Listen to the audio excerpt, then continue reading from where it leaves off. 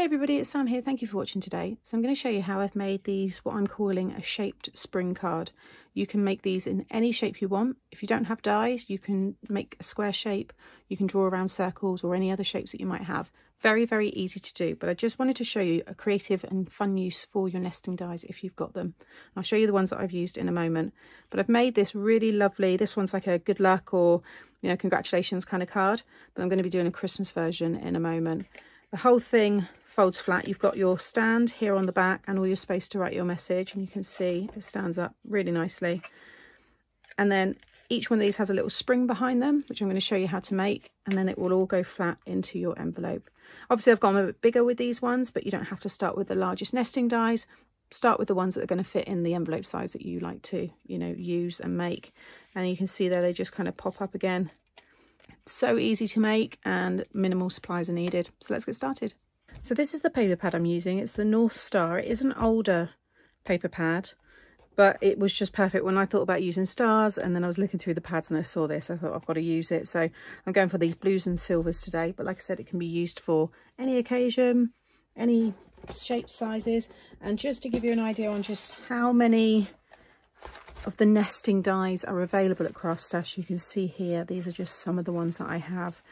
So you've just got all the shapes you can think of, different than designs. So this is the stars that I've used for today, but you've also then got your jagged edge or torn edge stars. Those are the torn edge range there actually. Then you've got your inverted scallops and the inverted different shapes. What else have we got? That's again another torn edge, but you can see there's just so much. These are the older packagings, but this is a stitch detail star. Again, would look wonderful. You can see there the hexagons. I'm definitely going to be doing, I think, the hexagons. That, can you imagine, every two? So because you need two for each layer. So 1, 2, 3, 4, 5, 6, 7 layers you could create.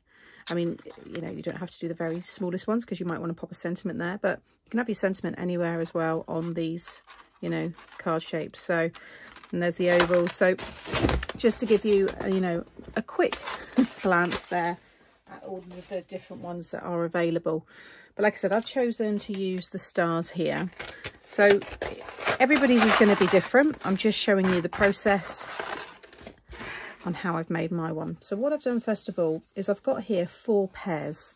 So I've got a mat and a layer, mat and a layer, mat and a layer, and a mat and a layer. So you want to choose, if you're going to do it like this, what 4 layers you want. So again, 1, 2, 3, 4. So I'm starting with the largest from here, and I've just worked my way down. So you can see there, I've got that one with, I think it's then that size. Yeah. And then again, the next set. I think I was only left with the 3 smallest ones. So there's that one, that one. So I've kept the same colour as the background for all of these, which is the, I think it was a Phil Martin, or it might have been a Creative Expressions. If I can find it, I will link it below.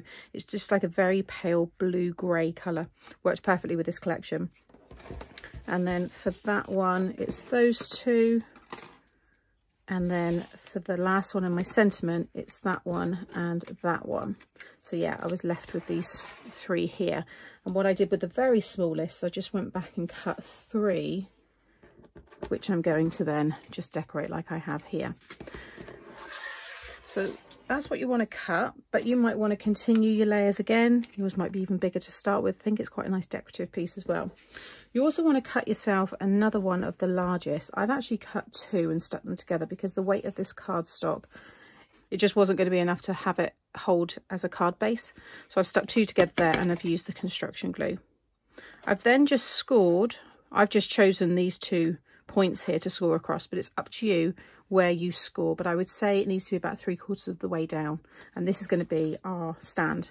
I'm just going to fold that in half. So that we do first actually is going to stick onto the back of here like so, and then we're going to have a little stopper in there. So we've got all that space to write our message. So we do that first of all. Again, I'm going to use the construction glue. It's just going to really strengthen everything. So whatever shape you're doing, this is the same process. like I said, I'm definitely going to revisit this because I just think it's such a fun card style, and it's really easy, you know, very little thought has to go into creating this one. Okay, so now you'll see that stands already, but it will probably slide open. So you want to cut yourself, I've cut loads of these, you probably won't need as many as I have, but for the stand you want to cut one piece that's 2 by 1. Along the 2-inch side you just want to score it 1/2 inch, 1 inch and 1.5. This is how I make all my stoppers, and you're going to fold it so you have a valley, mountain and a valley. And then I'm just going to add some glue along one of the sides there, folded side facing down, and I'm just going to stick it just above that middle point there. So again, whatever shape, I mean, if this was like an oval, then I would, you know, bring it up maybe 1 inch, 1.5, whatever you stick this in by is how far it will kind of expand open. So just play around, because it might, if you go too high up, then it's going to really still open quite wide from the bottom. So the lower down you are, the less it's going to open up. So just pop the glue on the top then and just close that up. So now when that opens, it's only going to open up maximum 1 inch, but that's more than enough to be able to hold our star there. Looks really, really nice. Okay, so then I want to start sticking down all of my layers. Now this isn't a symmetrical star, so you just need to move them around until you get it exactly where it needs to be. It's more, you've got these 3 kind of at the top and then these 2 at the bottom, so it's like, it's a bit more stretched, I guess. So these pieces here, these are, actually it is a slightly different size to that other piece, but these are 2.5 by 1. Along the 2.5 side, you're going to score at 1/2 inch, 3/4, 1 inch, and then 1.5, 1 3/4 and 2.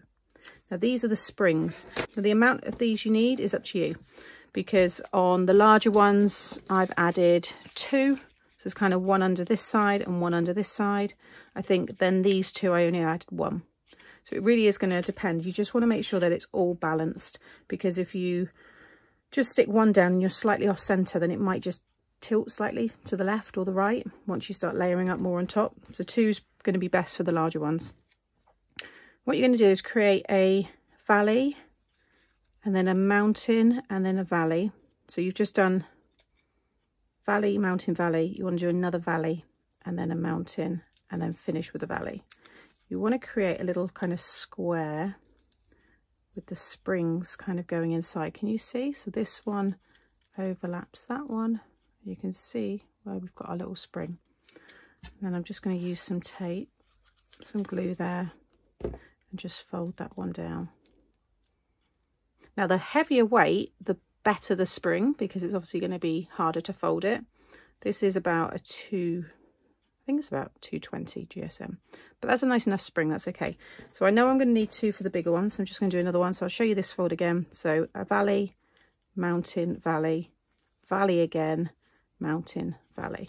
So I'm going to take those 2 off for the minute, flip this over, and I'm going to add some glue here and here, and then just stick each of the springs down. You want to try and get them, I guess, as equal as possible, but that's going to be enough to support each side. And then I can add my glue on the back of each one and make sure no glue gets in anywhere else. And now the key is to line it up first of all where you want it to go. So I want to make sure I got that same border. Come up a little bit there. There we go. Push that down. So now we've got that first spring. Okay. Now with this one, like I said, I think I just needed the one. So I'm going to create another spring. And then that one I'm just going to pop right in the middle. And also the less you burnish and really squash all the folds, the more it's going to spring. And then that one. Again, just lining up so I've got the same borders. So now you can see there we've got a nice spring on that one. And then the last one, now this I've already used a sentiment from a new sentiment set which is launching in a couple of weeks time, and it's part of the Creative Craft Products brand, so look out for that one. When I saw that one I thought it was going to be perfect for this set. So Star of Wonder for this festive one, and then also in that same set is this one here, You're a Star. So when you do the single ones, just make sure you do get it in the middle, because like I said, if you're slightly off then it might kind of topple, but it's more on the larger ones. This small one isn't going to move. And using the liquid glue just gives me a little bit of time if I need to just turn it and move it slightly. There we go.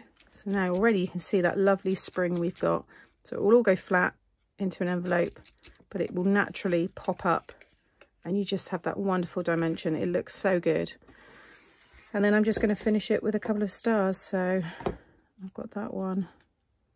Just going to go there. I'm going to put them in about the same place as before. So I've just pulled out. This was some cardstock that I got from one of the creative craft shows that I went to. And I hadn't used this particular one yet, so it's worked again really nicely. So it's just that very back one, but then you've got a, you know, little bit of it again on the front there. Okay, so just bring that up. Look at all that dimension.